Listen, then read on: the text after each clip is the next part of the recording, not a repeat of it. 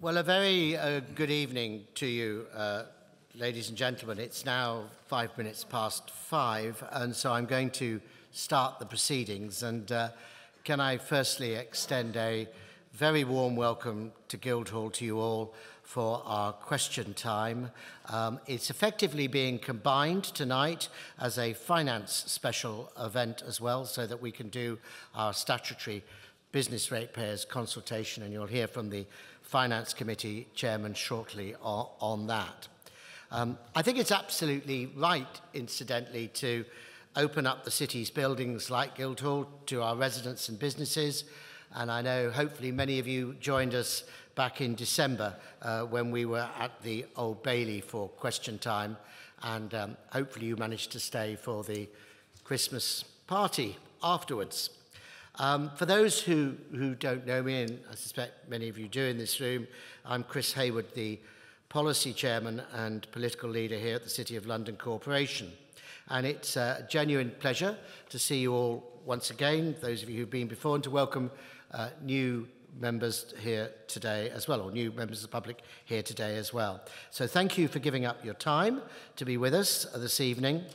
And as I said, this event brings our annual consultation with business ratepayers, giving these constituents and indeed, of course, our city residents the opportunity to ask questions about the city's plans for business rates, council tax, other issues relating to city's finance and budget plans, and indeed anything else that you wish to cover as well tonight.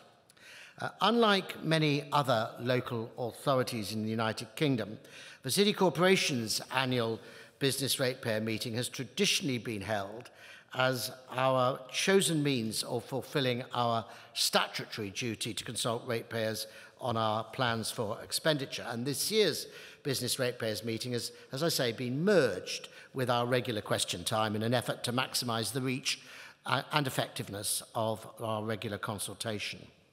So today, or this evening rather, you will hear from our Chairman of Finance, Henry Colthurst, who will speak about our 2024 budget, and then the City's Assistant Commissioner Police, Peter O'Doherty, who will speak to our plans for operational policing in the Square Mile.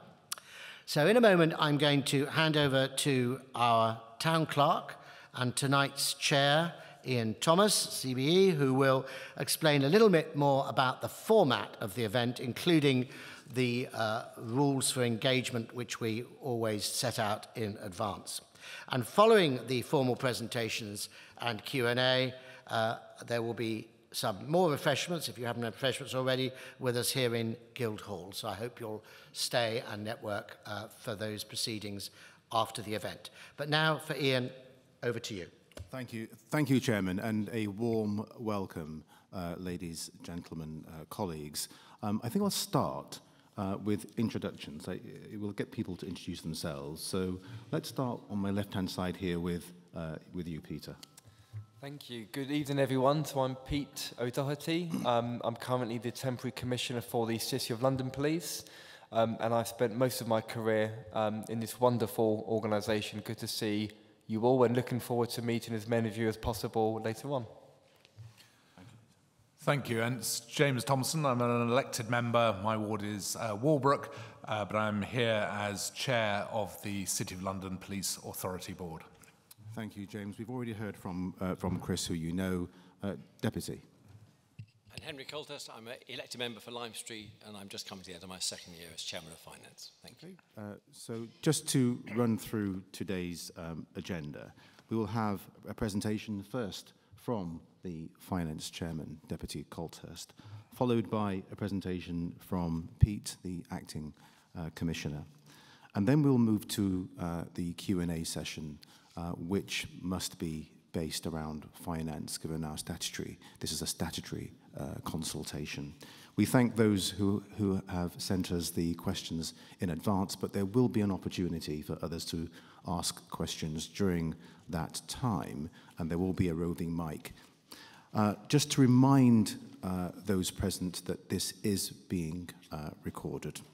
So without further ado, I will hand over to the Chair of the Finance Committee, who will deliver a 10-minute presentation around the finances of the corporation. Thank you, Henry. Thank you, Ian. Can everybody hear me? Good.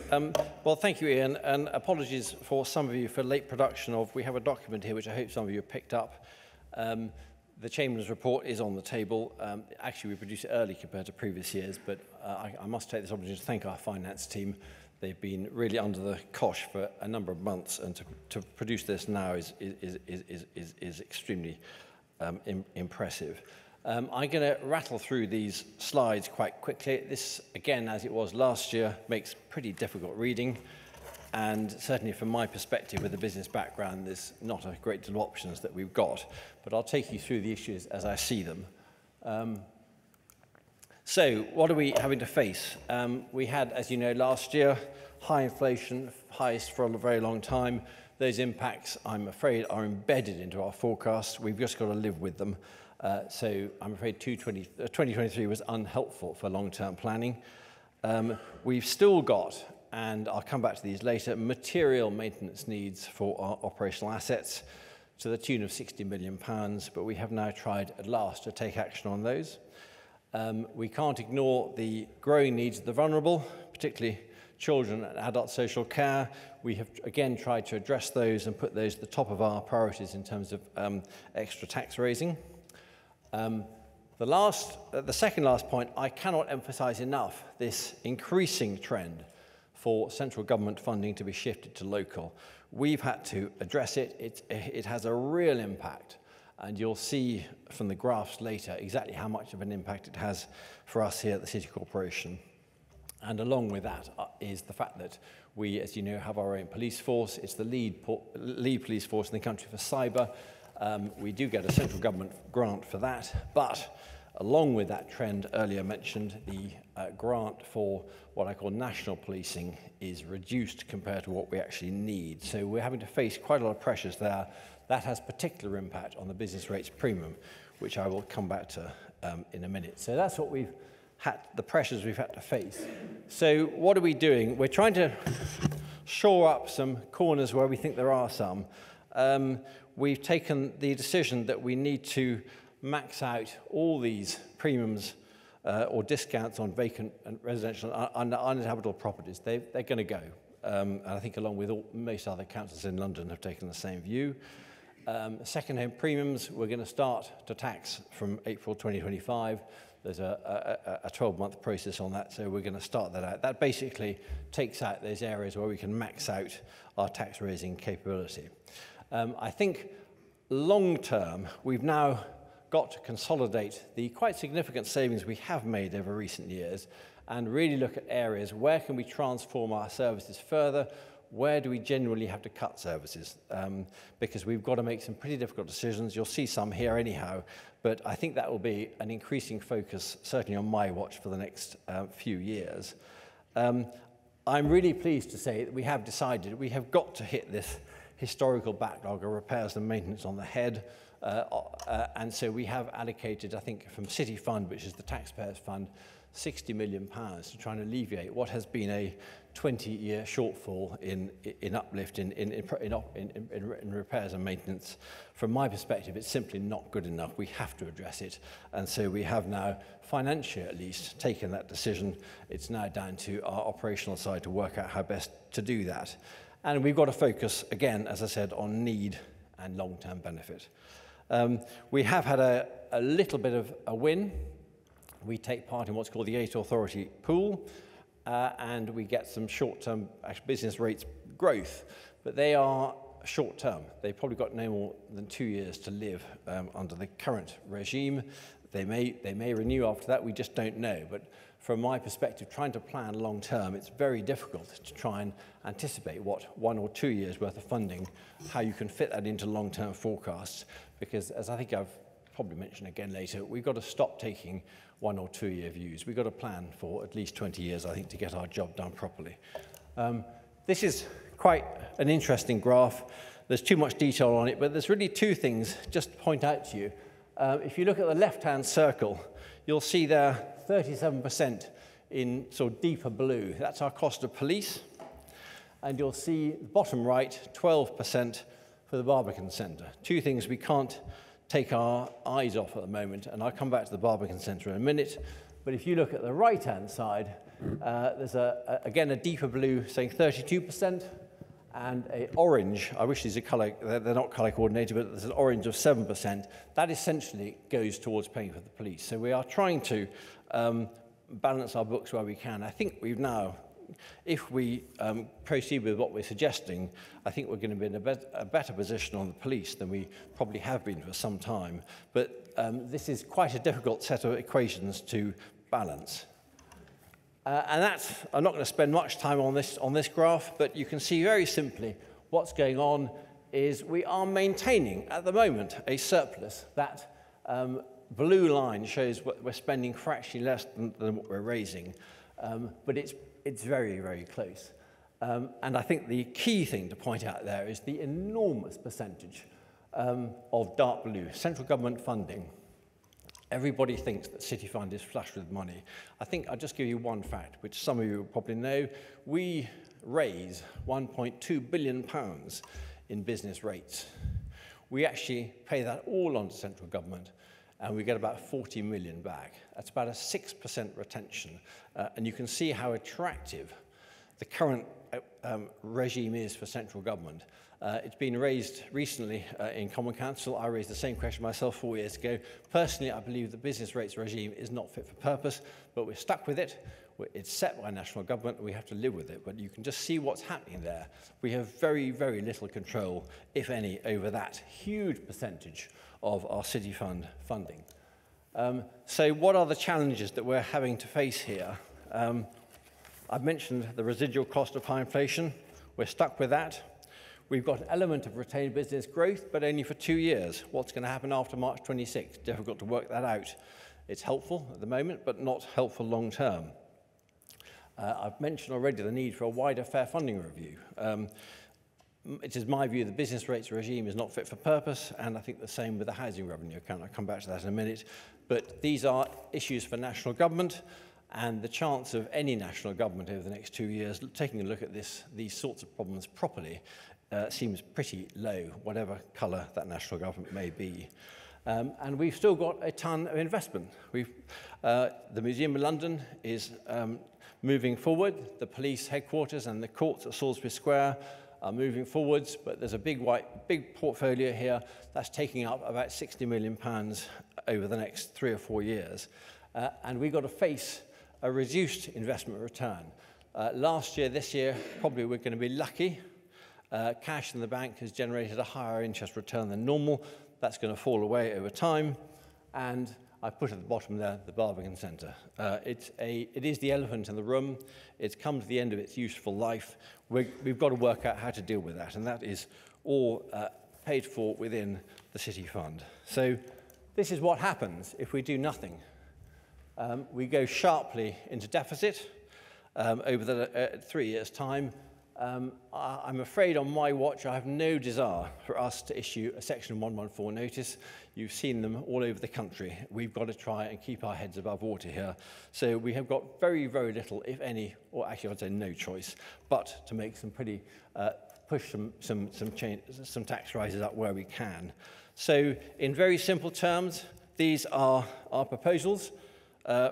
Council tax to raise, I'm afraid, another 2.99%. Social care preset, 2% increase, as with last year. They're the maximum we can really do. The business rate premium, which is the important one, this is really used for police and security. We are proposing to put this up by 0.4p in the pound. We've had a lot of discussion about this, but there does appear to be an awful lot of sentiment and support for proper policing and security in the square mile. What that does, for those of you who are business rate payers, is if your property has a rateable value of £34,000, it's going to cost you another £204 per year. If you've got a rateable value of £20 million, it's going to cost you about £60,000. But I think, certainly from my perspective as a businessman, we've got to make sure that we keep standards of policing and security in the square mile as high as they can be. And you'll see the unfortunate news, HRA, a 7% increase, 7.7% increase. Again, that's pretty much common across London. I just raised that point again. It's not anything we can do about it. I've had a particularly useful lesson about learning about the HRA over the last year, and all I can say from my perspective as a businessman, it just is not fit for purpose. It's got to be changed. It's a ring-fence fund, understandably, but the maths just does not add up. On that, I think all those changes, we're trying to focus on need, we're trying to address the needs of the vulnerable, and I just comment on you that last point. I'm convinced in my short time in this office that we've got to stop looking at 1 or 2 years ahead. We've got to look a long way ahead to get our maths right, and I hope that that's something that we will do. That's a pretty quick run through what we're proposing. Very happy to take any questions. If they're very complicated questions, I've got 3 senior officers down here who can ask the matters of detail. But I thought it was more useful to just take you through that, give you the actual picture at a high level, because it's pretty difficult. But we've just got to respond to the situation we have to, and I hope in a couple of years we might be able to have slightly better news. But thank you for listening. Thank you, Deputy Colthurst. We'll now move to the Temporary Commissioner, Peter Doherty, who will also present for 10 minutes. Thank you. Okay, good evening, everyone. How you all doing? You well? All good? I will do my very best not to use acronyms, because we're a nightmare in policing for doing that. Originally, I was given 2 minutes on the agenda, but I threatened to arrest someone if I wasn't given a bit more time to tell you about the good work we were doing. Now, first question, how do you know if the police is good enough? Think about that. Do you see us? Are we accessible? Are we responsive? Do we listen? Now, a man far more intelligent than me in 1996, Professor Mark Moore at Harvard, said that for business, the key measure of success is shareholder value. How do you measure if policing here in the city is successful? Well, he recommended, it was a term called public value. And for me, I really want us to be the best police force in the country, only because that would mean you get the very best and the most amount of value from us. And I'm really keen to engage with all of you to learn how we can do that. But for us to be the best and to serve you in the best possible way, I think it requires us to do 4 key things. The first of all is to engage with you frequently, to listen to your needs and expectations, and to do everything we can to deliver a service that well exceeds that, first of all. And if you don't think we do that, you must tell us, and we must listen. Second of all is to evolve and meet new and changing demands, and there are plenty of those, as you'll all know. Thirdly is to ensure that we have a highly skilled, inclusive, and motivated workforce that's dedicated to public service. And lastly, to ensure that as an organisation, we're value for money, we use technology and data to police intelligently and effectively, and to make the best use of our resources. Now, I'm pleased with what we have delivered over the last year, and I feel that we are on that journey to truly achieve in excellence, but of course there's work to be done. But the world is changing around us, and there are new demands upon policing. So even the conflict in the Middle East, the tragic invasion of Russia into the Ukraine, the fact that every child is glued to their smart device, all of that has an impact. It has an impact on your safety in the city, your feelings of safety, and your perception of whether or not we are effectively policing the City of London. Now, residents tell us they're worried about nighttime violence, antisocial behaviour, and the disruptive impact of a busier city. I can only imagine. Businesses tell us they're worried about fraud and matters regarding security. And we're all worried about violence against women and girls and the continued threat of terrorism. Now, despite the data suggesting that crime volumes are at the highest they've ever been across the UK, we in the city are having a real positive impact on all of that. And I would like to just spend a couple of minutes giving you some real examples. So an absolute priority for us is policing violence against women and girls. It is unacceptable for any female in the city, whether a visitor, worker, or indeed resident, to feel unsafe. So we're doing lots of good work in creating safe spaces. We have Opera Frame, where we have a welfare tent with nighttime guardians and Samaritans providing that touch point for females and that support and those education and briefings. We have walk and talk initiatives, so if you live here or you work here, you can come out with the police, tell us how you feel, and give us your views about what policing can be doing more of to make you feel safe, particularly in the nighttime economy. And of course, we have the initiative Ask for Angela as well, which has been trialled across all the major licensed premises in the city. We have the relentless pursuit of offenders. So did you know that we're going through every reported case of domestic abuse in the city the last 20 years, but looking at those investigations with a new lens of all the things that we've learned in history about coercive control and coercive partners, and revisiting those investigations so that every possible offender is brought to justice. And indeed, we've had a 41% increase in domestic abuse offences. That means us being really proactive in taking every allegation of domestic abuse seriously. But also providing domestic abuse training for every officer so that when they attend a scene, they're up to date on law, they know how to support victims and give the right advice to every victim of domestic abuse. Now, like all of you, I'm in the city every day of the week for very long hours, and I get annoyed by antisocial behaviour and cyclists who don't keep our streets safe, and indeed skateboarders as well. So we're doing lots of work around antisocial behaviour and cycling. In fact, we trialled a new cycle team in July last year, and in a 16-week period, we actually had 4,500 interventions. We gave out over 600 tickets to cyclists. We arrested 47 of them. We seized over 100 e-bikes and e-scooters that are unsafe and shouldn't be on our roads, and indeed gave 1,500 verbal warnings to cyclists. And in fact, the trial was so successful, we have now implemented a cycle team that's going to stay within the force long term. So I hope that's really good news for all of you as well. And phone snatching has become a serious issue. We have reduced phone snatching in the city by 11% through prevention campaigns, targeted patrols, plainclothes officers' interventions, and in fact, in July last year, reduced phone snatching by 72% in 1 month alone. So lots of work to look forward to in that regard. And just a few things. We've had to respond in the police to exceptional events, Just Stop Oil protests, the Palestine solidarity campaigns. In fact, one weekend we had over 30,000 protesters congregating at Bank Junction. But I'm really, really proud of all the officers and staff who policed that incredibly professionally. And we'd like to thank all of our partners and you as residents and businesses for the support you gave us. And in fact, despite the high volumes of people, which is unprecedented in the city, it led to very, very minimum levels of disruption to the community, and I hope you do agree. And just the last few things, so Cyber Griffin, working really hard to brief businesses, whether they're large corporates or small businesses, about the ever-increasing threats from cybercrime. This is becoming a really serious problem, and the people committing cybercrime against the UK and the city are not just criminal gangs, these are hostile state actors. And this is in the public domain, whether it's Russia, China, or other nations. They threaten the prosperity and the economic stability of this country. And we're doing loads of work to give businesses the tools they need to protect themselves.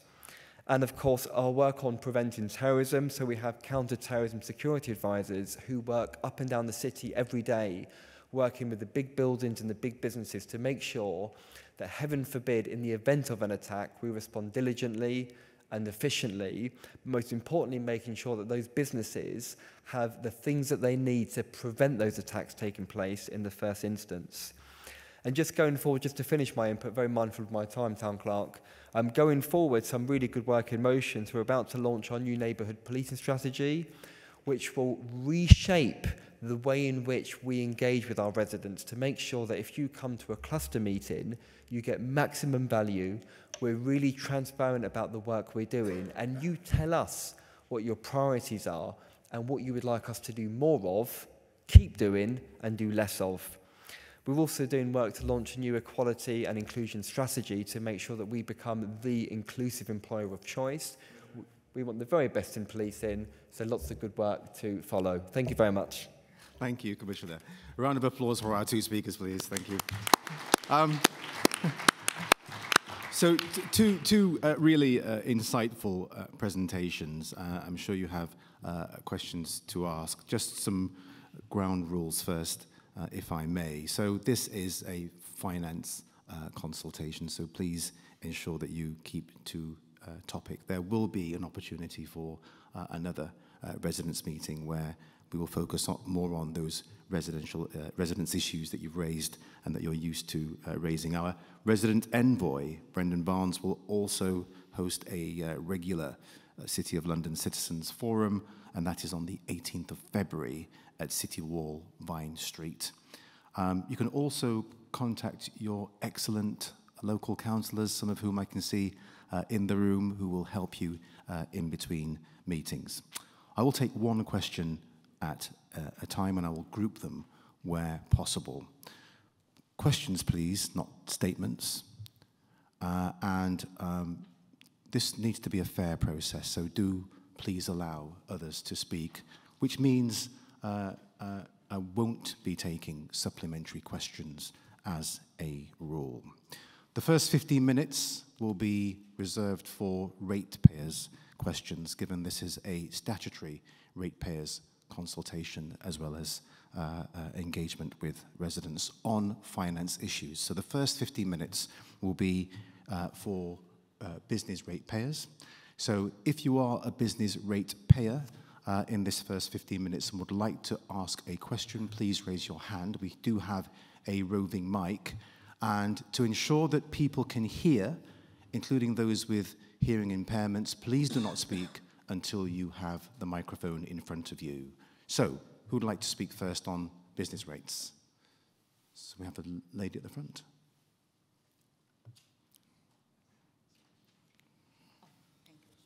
I'm Alina Kostepe, I'm deaf.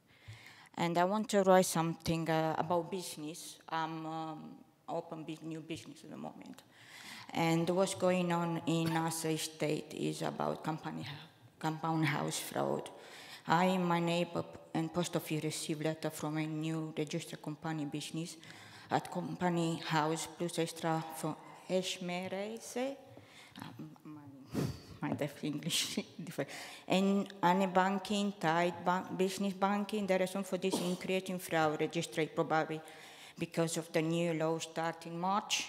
We are so worried and very stressed dealing with that alone, and some of my community are vulnerable, older disability, and they are no good online stuff, what to write or not understand, or be affecting them and me, as well. I'm deaf, I don't have BSL support worker yet for my personal life to help me with all this stressing going around and not understanding it.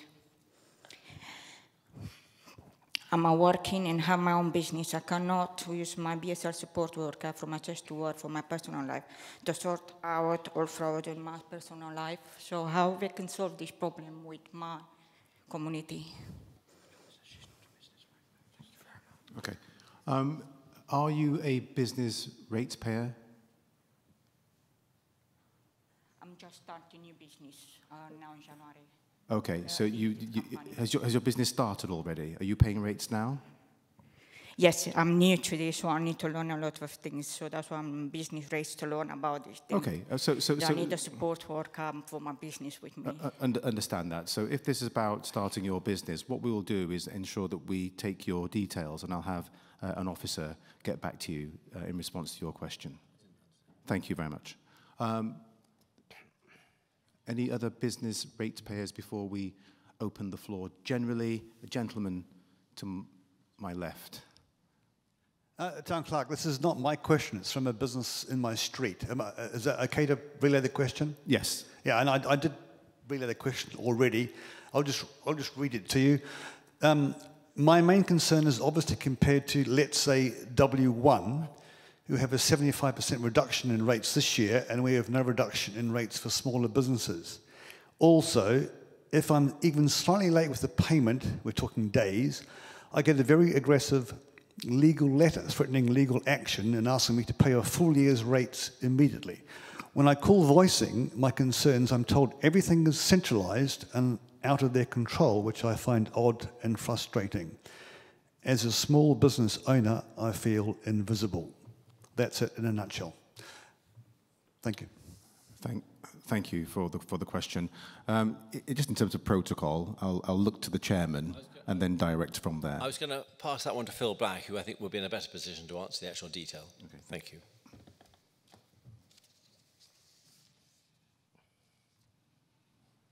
Thank you. The 75%, I think, is probably the retail relief, which is 75% everywhere in the country. So that should be the same. We offer the same reliefs here as any other local authority. In terms of the second part of the question, which was, if you could, the legal letter, I think they're referring to a statutory process. So it's a national tax, and we have to bill and collect the money in line with the an outline structure that government give to us. So we send a bill, and then 14 days later, roughly, a reminder will go, and then a final notice. And at that point, you lose the right to pay by instalments. Normally, if you contact us at that point, we'll normally reinstate the instalments for you if it's some sort of error and there's no history there. So happy to take your friend's details and get back to him if that's helpful. Thank you. Anything else on business rates? A lady to my left here, thank you. Hello. I represent a company that owns a building in the City of London, and our business model is we're renting out office spaces. And we are struggling actually with renting out those spaces because there are so many office buildings around. So we've been, one of our floors has been vacant for more than a year, and 3 more floors are coming vacant in this year, 2024. So with business rates going up, we just don't know how we're going to survive, because we are not able to maintain our business already. Kind of we're struggling. With these spaces going vacant, we honestly don't know, kind of, you understand the challenges that we're facing. And our building is not a new build, and there are so many new builds around that offer better, I don't know whether better value for money, but which are more attractive, obviously, with all the amenities and kind of concierge services, coffee shops, whatever they have, or flexible office spaces. So our building is, it goes back to 19th century, I believe, so we don't have the ability to have many of these amenities in the building. So I don't know, would you have any advice for us in terms of business rates? Thank you. Thank you for the question. I'm just trying to understand. So see, you own the whole space in the building, but you've got about 80% is empty. Is that and you're being charged on the 80%? Is that what your concern is? Well, we get only 3 months of holidays of business rates, right? As soon as the space goes vacant. So currently we are paying full rates for this empty floor. And there is even no interest in potential tenants. Nobody comes to visit because there are so many other office buildings around. So we don't see when we can fill up this floor. But we continue paying business rates, obviously at full rate. So you're paying business rates on the whole, basically? Yeah, yes. Okay, so I think what you're after is clarity on the rules governing empty business rate space. Well, I don't know, basically, if there is, I know the rules currently, that there is no way for us to ask for more holidays of business rates, but maybe it is somewhere in discussion for situations like ours, or there is nothing we can... I'm going to ask Phil, Phil may be able to address this, otherwise I think we'll have to take this offline, but I do sympathise. Phil, can you add a bit? Yeah, it's quite difficult really, because empty business rates is payable after 3 months. So that once the floor's empty, then full business rates kicks in. If there's any way that you could split the assessment and ask the valuation office to kind of take part of it out, that might be a possibility. That's quite a difficult thing to do. You could move things around in the building, and I definitely didn't say that, because that would be... But you could change the stack and then get the 3 months, but it is 3 months on empty property, so that is a problem. I don't know whether you're able to kind of give up some of the space for a short period back to the landlord possibly, but yeah, sorry, that not much help I don't think with that. There is another option, which is section 44A, which is partial, which is a partial relief. Again, that would only be for 3 months, but if the building is assessed as one assessment, which it sounds as this is at the moment, then you might qualify for that. So it's worth checking the website to have a look at that as well. But it is that, again, that short period. Thanks, Phil. I'm sure if you wish to elucidate on the issue, then Phil will be happy to follow up with you as well. Okay, thank you. Anyone else, even if not a ratepayer, a question on business rates? The lady to my right here. Thank you. Hi. Oh, you can hear me now. I have a retail business. And obviously we have the hospitality relief at this time, which is basically a signal that things aren't going particularly well on the retail side. And the elephant in the room is that you've got a lot of office buildings here where people have been able to transition to working from home very easily. And what plan is there to either get them back or to effectively brazenly seduce other businesses to move into the area to fill the gap that the people now working from home are leaving? Because a lot of businesses here are struggling, and it's nice to have the relief, but ultimately you need to see good, buoyant footfall and people spending money in the area. And if we're looking at a long-term view for the finances, then there also needs to be a long-term view for the footfall to fill that gap. Just wondering what the plan is there. Thank you for the question. I think we have a bit of a tag team here. We're going to start with the chairman of finance, and then something that's really dear to the chairman of Policy and Resources heart is about getting people back into office workplaces. So starting with you, Chairman. I think your question really is more long-term strategic, and I'm going to leave that to Chris. But I think my point is, this was raised last year. You know, it's really unfortunate. It's why I personally think the business rates regime, it's just not working for small retail and hospitality shops. And that's why I just think we can only do what we must do, or we must try to do, to get full-blown reform across the country. But it's a long old haul. And so I can give you nothing other than sympathy and our full support. We have tried once, we'll try again, but it's a long haul. So in that respect, all I can say is just bad luck. It is just unfortunate. But I think your wider question is much more long-term about attracting footfall. I'm going to pass that over to Chris. Thank you. Thank you very much, Finance Chairman. Look, when I first took on this role a couple of years ago, it was in the immediate aftermath of COVID. And the imperative for me then at that time was to try to drive new footfall into the city and new spend into the city. And the reason for that was really simple. It was that, you know, a lot of our SMEs, particularly retail, coffee shops, sandwich shops, you know, had got into tremendous challenges and problems during COVID. Some of them indeed failed, in fact, to come through it and to actually for their businesses to survive. So, as you've heard me probably say here before, some of these challenges lent us to actually initiate a destination city policy, which was about trying to get new footfall into the city. And it was very much around, you know, trying to look at inbound tourism, trying to look at new audiences beyond the traditional business footfall that you've been talking about. Now, we're 2 years on from that, and what's pretty clear from that is that hybrid working is here to stay in some form or another. You know, I can't push the waves back from the shore, even if I wanted to do so. That is happening. So what we have now done with Destination City is to re-engineer it into a policy which looks at how we get businesses and the right businesses and what we do to attract more and more investment in terms of businesses into the city as well.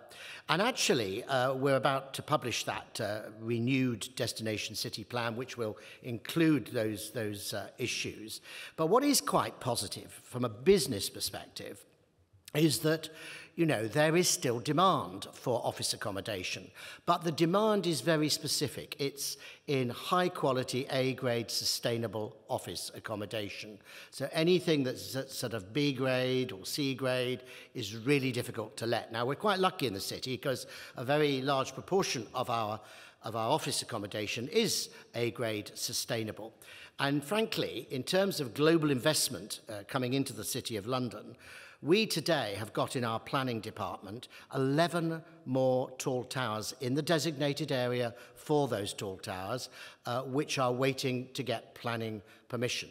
So there is no question that there isn't growth predicted for the City of London, because whether you like it or not, the market is the ultimate judge of whether there should be growth. So if people are putting in those planning applications with the view to build these offices, they know more than I know as to whether that demand is there. So we are marketing the city, we market it globally to businesses large and small, and I'm very keen to see that footfall from businesses coming back continue. Okay, thank you. A final question on business rates. The lady on my right-hand side here. Thank you. Thank you. My name is Alison Parry. And you said earlier about the Barbican Centre, you said 3 things. 1, that it wasn't fit for purpose. 2, that it had come to the end of its life. And 3, that it was the elephant in the room. But you never addressed the elephant in the room. And you're now talking about Destination City. And I see the Barbican Centre as being at the centre of Destination City. So frankly, you need to pull your socks up and stop it being the elephant in the room, coming to the end of its life, etc., etc. So could we address that, please? Well, Alison, that's a very fair question you put to me, and actually I agree with the premise of the question, which is the Barbican Centre is at the heart of Destination City, and we want it to be at the heart of Destination City. There is just one small problem in dealing with that. It's called £450 million, which is what we're being told the cost of reinstating the Barbican to its former glory of 40 years ago, but brought up to date. So what I'm trying to do at the moment is to tackle that by thinking imaginatively, how do we access that sort of a resource? Most people in this room know of all the other major capital projects we've got going in the city. We've got the new law courts and police headquarters at Salisbury Square. We've got the Museum of London, which we are co-funding with the GLA. We've got the markets transition down to Barking and Dagenham. We have a huge programme of capital build. And on top of that, we have got to tackle the Barbican Centre. But be in no doubt, not only myself, but I believe my colleagues on the corporation are fully committed to getting the Barbican Centre back up to scratch. It's a big project. It can't happen overnight. And we do have to find the resourcing and the funding, and 450 million just to get it back to a modern state-of-the-art arts centre in a competitive arts centre environment is what's needed. But we are working on it, and we will do it. Thank you, Alison. Alison, I think I'll need to keep my eye on you. You managed to sneak in a question that wasn't rates-related. Clearly, I need to get out of bed earlier. In future, absolutely, it's fine. No, it's good, it's fine. Good segue then. Segue into the open session on finance. Anything to do with the budgets and the very sombre position that you heard from the finance chairman. And there's a distinction clearly between day-to-day finances here and now and the strategic position and the pressures bearing down on us. So this is for questions relating to what you've heard today regards the budget position, finances. You've heard where some of the money goes with regards to our police. So the first question we have from the lady to my right. Hello, hi. Henry said in his first slide, he was talking about the pressures on the city funds, and he said that some of the main pressures are related to children's placements and adult social care. So the city is cutting services for SEN children and for children's social care, putting some very vulnerable people in danger. My autistic son, who all of you are very aware of the case, is still out of school, and the city wants to send him to an unsuitable school, who the Senko personally called me to ask me to refuse the place because they don't have the funds to keep him safe inside of that school. We also heard about the police department that they are investigating domestic abuse. Fantastic, kudos. But if we take money away from adult social care and social care, how are we going to avoid this in the future? You also brought cybercrime, which is a very valid point. I'm with you on that. But we also have to talk about breaches of data protection that are happening. And I'm going to be writing a personal email to both of you about 2 recent breaches of data protection that are very serious and should be taken seriously, and currently they are not. So my question is, does care comes before finance? Thank you for that question. I'll point to the Chairman of Policy and Resources first.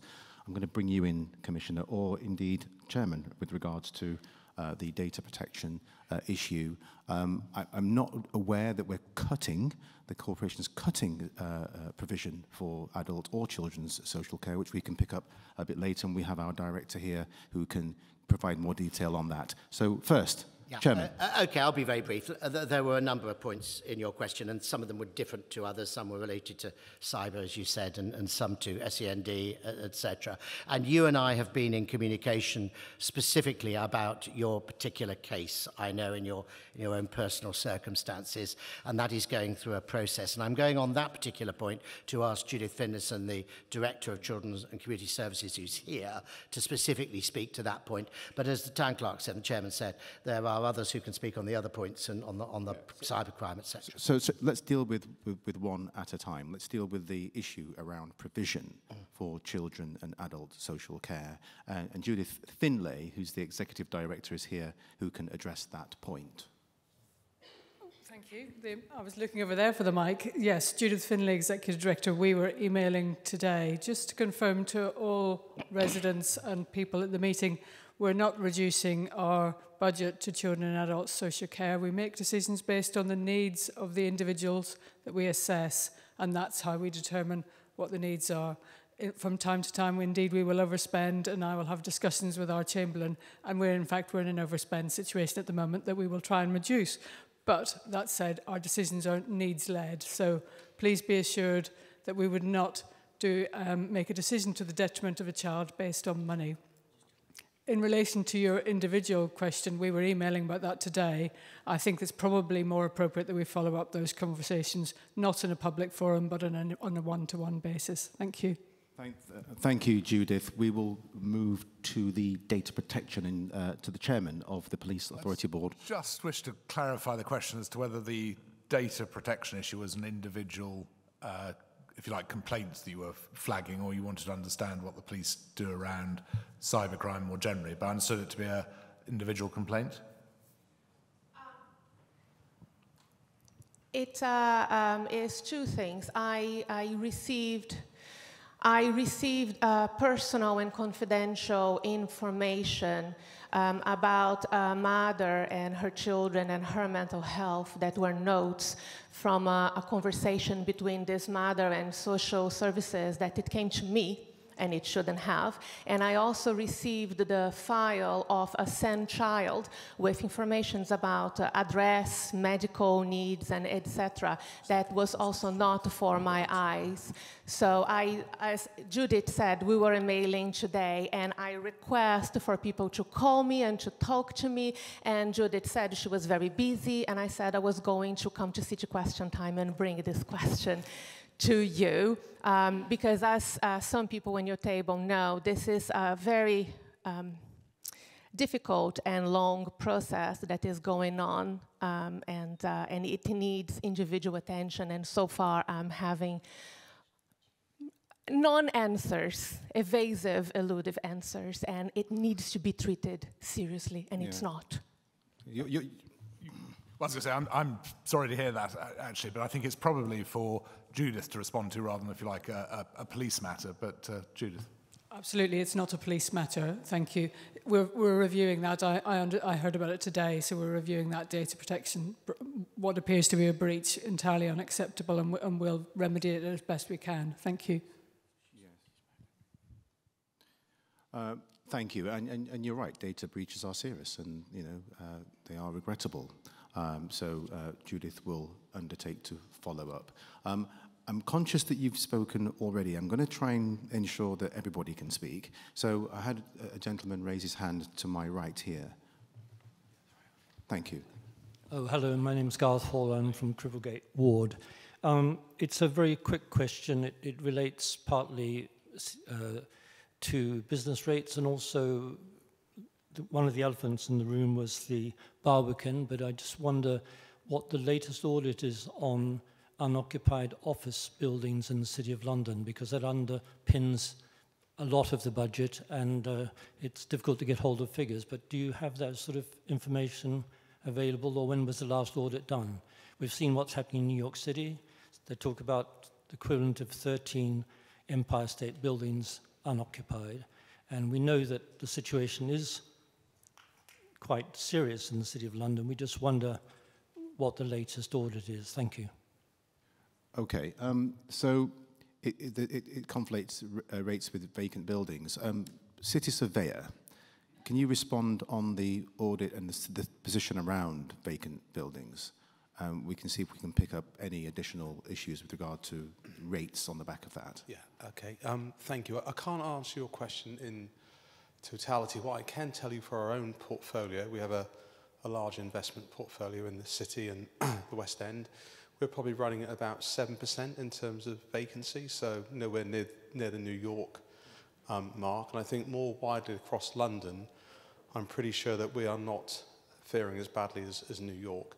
I think to one of the previous questions, I think grade B is a real issue for many landlords. I think in particular, greening those buildings, making them sustainable and attracting tenants. And I think that's one thing that we're certainly looking at the moment in terms of investing in our climate action program. So I can get the exact figure because there's lots of data within the investment houses that I can provide, but that's speaking with our own portfolio, we are much lower. So, and we are pleasantly surprised it's as low as that, and of course we're working very hard to ensure that that remains, and indeed that we can reduce that vacancy rate. Thank you, Mr. Wilkinson. Is there anything to add, Mr. Black, with regards to the impact on business rates for the square mile? Yeah, just to say on the business rates, we obviously monitor how much relief for empty property rates we give, and that's been pretty consistent over the last few years. So we have to report on that. It doesn't actually deal with the number of individual properties because it's obviously a moving feast, and it's only, as we heard earlier, 3 months. And some properties, if they're about to be refurbished, they're taken out of the business rate list as well. So whilst they may appear empty, there's probably going to be some work done on them, a bit like on Basinghall Street at the moment, where it's under renovation. That wouldn't appear in the list. Okay, thank you. Anyone else? Was there someone behind Mary Durkin? Behind the lady with the red scarf. This one, yeah. Okay. Yeah. Thank you. Thank you. Hello, my name's Yvonne, and I live in the so-called Eastern Cluster. I'm a bit alarmed that there's 11 more towers that are going up, presumably in my neighbourhood. And I just wanted to know what's happening to the Section 106 funds that come in with those projects. At ground level, we tend to get promised a few spindly trees, which usually die within about 10 minutes, or in the case of 22 Bishopsgate, they actually ripped them out because they were touching the building within seconds of being planted. And I think we've all learnt post-pandemic that what kept us all sane and reasonably healthy was having facilities to go and walk or exercise or just be. And we only have the one sports centre on the other side of the square mile, and there's lots of private gyms that charge 20, 30, 50 pounds an hour. We need more facilities, more amenities, not just for residents, but also for local workers who perhaps also can't afford gold-plated gyms. And, you know, where is that funds going? Because I understand it's supposed to be for community uses. And there was a report in the press that the City of London has not been spending that money. So I think now's the time to address that. Yeah, thank you for the question. A planning issue in the main. The chairman of P&T isn't here. I'm looking over to my left. I can see Mr. Bob Roberts, who can provide an initial response, and we have people who can speak on SIL as well, community infrastructure. Thank you very much indeed for the question. Yeah. Just on open spaces and facilities, 38 million paid for the City of London Corporation every year into our open spaces, 11,000 acres, 200 pocket parks across the city. We are making a massive investment. Looking at extra facilities in the city, been discussing it today, how we can increase children's playgrounds. Putting money into street cleansing, an extra £1 million into street cleansing. We're aware of the concerns of residents. We're aware of the concerns of business. So this is how we can use SIL funds. This is how we are using OSPR funds. And I assure you I'm trying my hardest to make sure we spend as much as we possibly can of it legally. Thank you. The gentleman at the front here. Hello. Sorry, Fred Roger. Just looking at Appendix 3 in the document you've distributed this afternoon, there seems to be a few either typing errors or additional errors, as 2 or 3 columns don't actually add up. I trust this isn't representative of City's accounting. Okay, we'll take that away and we'll verify that. Any other questions? The lady with her hand up, just immediately behind you, sir. Thank you. Thank you. This is a question for Councillor Hayward. It's the same question I asked you in December, and we agreed that today would be a good day for you to respond to it. And my question is in 2 parts. The first is, could you please tell us what the budget is for getting the London Wall West site to planning? You know, is it 8, is it 9, is it 10 million? And the second part of the question is, when will you publish the options appraisal that led you to the conclusion that spending whatever the sum is on the site before you disposed of it is the best way to go about it? The two go hand in hand, because whilst one might appreciate that, you know, painting the front door before you dispose of the property might, you know, to tart it up might be a good thing to do. If you're actually going to spend £20,000 on disposing of a £100,000 property, it doesn't look like such a great way to go about it. Excuse me, just at the time, can we just, it's the question, it's rather than the statement. So there are 2 questions there. There are two questions, and really it was just a couple of sentences of context to explain the reason for the question. Yeah, so the 2 are the budget for getting London Wall West to planning application, and when will the options appraisal for the disposal method be published? They're the 2 questions that I heard. I'm conscious of time, so thank you for your questions. Over to the Chairman of Policy and Resources. Yes, certainly, and you're quite right. This is a question you put to me back in December. I didn't have the numbers at my disposal at that time, but I did promise you that if it was asked again at this meeting, I would attempt to give you a transparent and open and honest answer, which I, of course, will do. So I can confirm that the budget approved by the appropriate committees, which started back, frankly, in 2020, the approvals for the London Wall West planning application is £11.5 million. We will not know the exact sum until the planning application is determined. However, the amount is expected, I'm told by officers, to be very close to the approved budget. This cost includes all planning fees and associated costs over several years. It reflects successive committee decisions taken since 2020, the extensive time taken to deliver a design that's been through many changes following public consultation, including, as many of you know, a significant reduction in massing, carbon optioneering and soft market testing. And the amount is considered to be in line with the costs associated with a highly complex planning application for such a large-scale development, and compares favourably with the level of fees incurred, for example, in the Salisbury Square development and the Museum of London developments. Such a complex planning application requires a very large team of professional advisors and extensive specialist support. And to be more specific to you, the funding has been spent on architects, on carbon modelling, on archaeology, on stakeholder and public engagement, on planning fees, on legal fees, on engineering costs, on environmental impact assessments, on specialists, including daylight modelling, and many other services as would be expected for the development of this size. Now, your second part of the question was much more around the options for the future and when we might publish that, wasn't it? Sorry, I'm missing your second question then. I've misunderstood it. I thought you wanted to know when we would publish effectively an options appraisal based upon the other expressions of interest that we've received in stock market testing. But maybe it's not that. Sorry. Can we just clarify that point?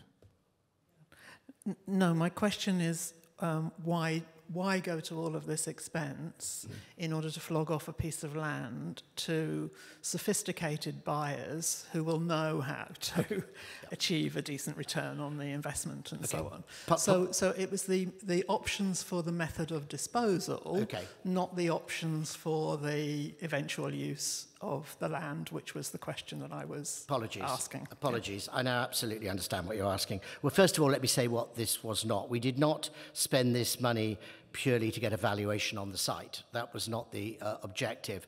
We've been advised by our experts that a site with the benefit of planning consent is significantly more valuable than a site without consent. And I think that's a pretty obvious statement, really, and hence the need to invest the funds in preparing a planning application.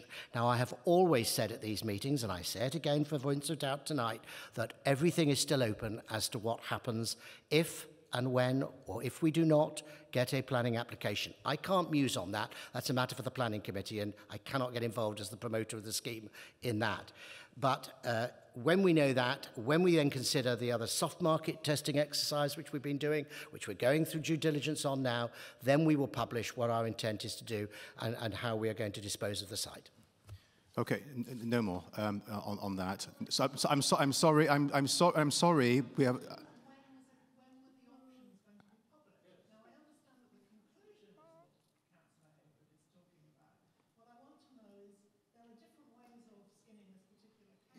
Okay, so it's when, and very, very quickly, Chairman, please. I haven't got a specific date for this. I can look at the city surveyor to tell me if he's got a specific date. If he has, he hasn't told me, but do you have a specific date? Okay, well, why don't you then? Thank you. I think your question's around the development appraisal, I think. So we've had a third-party development appraisal, as you would expect. You're shaking your head. I'm not quite sure what you're talking about in that case, I'm sorry to say. But we've had a development appraisal, which any developer would do, and that's helped us inform what the land value would be. It's a residual valuation. Clearly, that remains confidential, because otherwise, if we put that out in the public, then developers know all of our intelligence. So that's helped to inform our decision. But I think, as the policy chairman has said, this will, help us achieve what we think is the optimum use of the site and the optimum value. So I think there's no more complicated than that. So we are under pressure for time. I'll take two more questions. We also have had a question in advance from Mr. Rogers, and the chairman has whispered in my ear that he'd like to respond to that question before we close the session today. So I think the first person I saw was you, Adam. So for your question, and then we'll draw this to a close. The gentleman on the right-hand side follows that. Thank you. The last one. My question is about the Barbican residents and their service charges. Many Barbican residents, which include quite a lot of accountants, who are used to looking at budgets which are put together from the bottom up, have enormous difficulty in understanding the way the service charges, where the city creates and indeed explains our service charges to us. And this lack of understanding is really quite a lot of concern. The questions, there are two questions. One to the Chairman of Finance is, are you aware that we are having these problems? And secondly, if you are aware, what plans have you got to put it right? Yes, I am aware there's problems. I've been very clear in my own mind that our financial reporting needs to be made more simple and more clear, and that is work that's already being done by the Finance Department. I'm convinced we can improve it dramatically, make it much more clear, much easier to understand. But yes, I am aware of that specific inquiry as well. Thank you, Chairman. Just to build on that, Judith, can you just add to what the Chairman has just imparted? Thank you. We had helpful conversations at Barbican Residential Committee in the last couple of weeks about the transparency we need to provide for residents in terms of their service charge information. We've agreed a model to look at, to go forward, to make sure that we get this more transparent and more clear and accessible for residents. Thank you. And thank you. There was a gentleman on my right. Thank you. Thank you, Chair. Graham Speaker-Jones, could you just clarify, simple question, what is the second home premium that you were talking about in one of your lines of budget? If you have at the moment, as I understand, if you have a second home, you pay a normal council tax rate. If it's second home, you pay a double rate.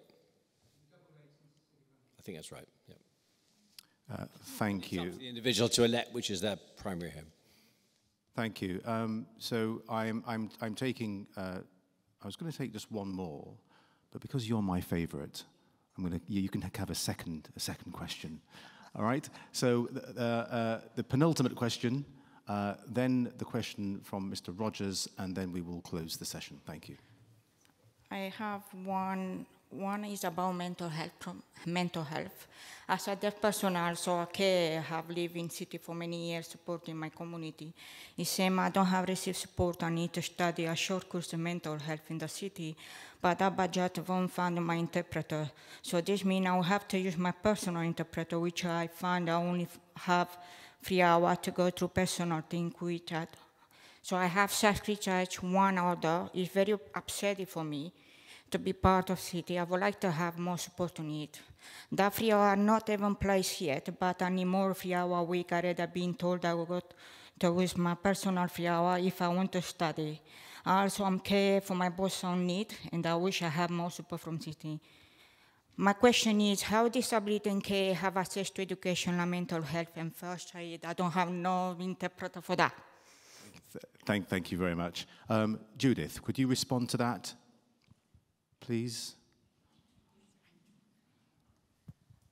Thank you. And I was made aware of the issues that you've raised. This is about the use of personal budgets in terms of accessing education. So that's something that we're happy to look at in terms of adult social care and reassessing your individual needs, if that's helpful. Thank you. And the final question, Mr. Rogers, you submitted this in advance, and the chairman is of Policy and Resources, rather than this chairman, is prepared to take that question. So, would you like to read the question, Mr. Rogers? If you don't have it, we have a copy here that we can read out, if that's helpful to you. That's okay.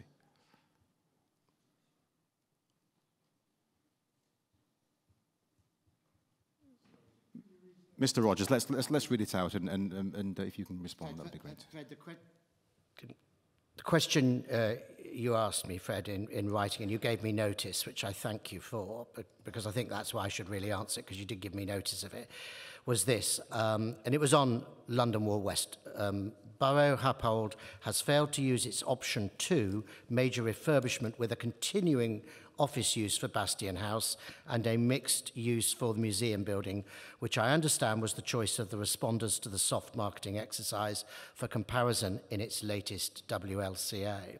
Instead, Borough Happold uses its option 1. This is minor refurbishment, which Borough Happold specifically states would require a major refurbishment in 15 years' time. So it has ignored the option of an immediate major refurbishment, which would enable an early, lengthy letting. Instead, 15 years of retrofit first becomes a retrofit last. City Corporation's planning application, whether or not it's approved, let alone implemented, creates, according to Borough Happold, 57017T02E. So how can you justify pursuing a planning application that fails to meet the basic requirements of both the City Corporation's own carbon guidance and its draft sustainability SPD to retrofit first? I think that's your question. That was just the question. So let me give you my answer. This is, well, you know this is incredibly technical and specific aspects of the planning process. And given that technicality, in addition to what I'm going to say to you now, which I don't expect you'll agree with, but nevertheless I'm going to give you the answer, I've also asked officers to come back to you with a specific response in writing, because it is technical and it is complex, and I don't want to get too bogged down in that in the final question. However, in the interim, my understanding is that any large planning application is required to demonstrate that it has considered a range of development scenarios, specifically in relation to the carbon impact of development, in accordance with the City of London's carbon guidance that you referred to.